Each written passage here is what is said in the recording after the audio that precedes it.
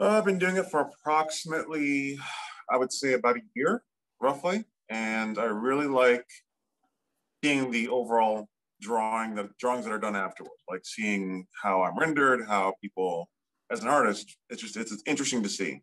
Well, my routine, I think, like everyone, has changed a lot over the last year plus because of COVID. But normally I go to the gym about 4 to 5 days a week.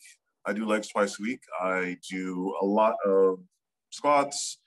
I do every leg exercise in the book. One day at the gym, I do the front of my legs, so I'll do my quads, and I'll just focus on that by itself, just quads, and a little bit of calves as well. And then the second day at the gym with my legs, I'll do the back of my legs, my thighs, and my calves again. So, and also my ass on that day too. And it was not always this way, unfortunately. I was born with a very, very flat ass. It was terrible. I was actually teased for it in high school at one point. A girl came up behind me and she said, poor thing, ain't got no booty. I was just like, ruined my life. So 2 words, no bottom ones to hear. And I did cheat a little bit. I had some fat transfer. So don't tell anybody. That's a secret between you, me, and the audience. Because naturally I'm thin, so I have to eat constantly to put on any weight at all. I force myself to eat a lot, go to the gym a lot when I can. This Adonis that you see in front of you, this fat Adonis, that's what you get. Luckily, at my job, I have a gym, so that's the only saving grace. Well, it's a very short story. It's just I like tattoos. My first one was on my back. It's a gecko. I got that when the minute I could leave home, I got a tattoo. It's my celebratory first thing to do. I love octopuses because they're extremely intelligent, so that's what this one is.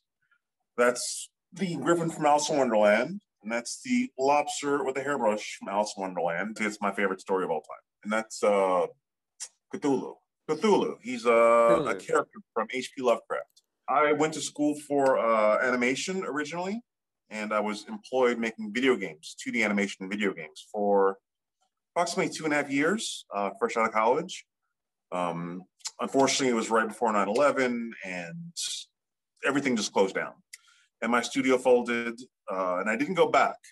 So I was trained doing animation. I also went to school for interior design. But when I speak of my art, as far as drawing, I do figure drawing. I made comics, still life. I do oil painting. Kind of slowed down drawing, and then once I had my daughter, I just really slowed down a lot. I don't really do much artwork. I did some this weekend, which is nice.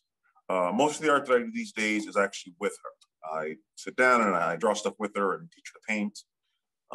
But yeah, I just slowed down. I got into being a boring old adult, and all I care about now is paying rent, taking care of my kid, and I just don't set aside the time for art that I used to, unfortunately. And I'm like, huge gamer, play a lot of video games.